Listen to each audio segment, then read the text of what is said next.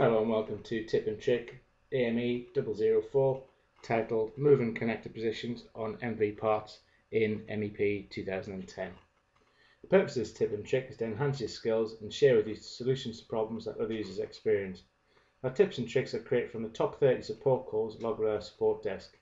If you require more information on our support desk, please contact customer services on 01784 419911 or email customer.services@cadline.co.uk.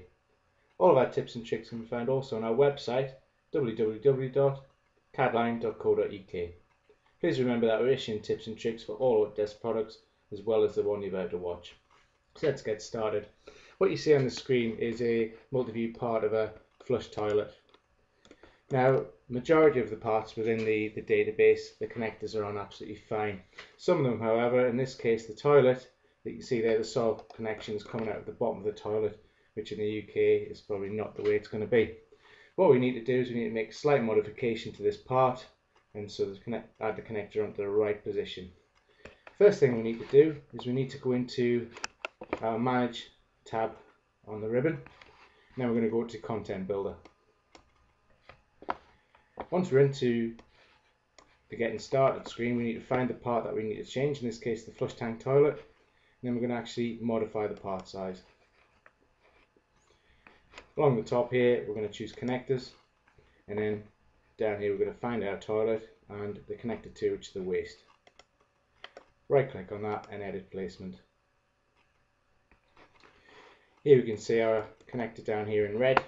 What we need to do first is move it. So we're just going to click on the position, which allows us to move it along here. So I'm just going to click on the snap here to get to the middle, and then we're going to again just move it slightly, and then you can move it up a set amount, in this case just 65, which positions it. So what we need to do now is rotate it the right way, which is the normal. Click on that, select our base point, which will be the base here, and then just point this out and snap it to 180. Once we've got it in position and the right way around, all we're going to do is just click on OK, and then once we're finished, just click out of the wizard, and there we are. Now this part here is still as it was, so we'll just delete that, and then we'll go back to home, click on equipment, and add another part in.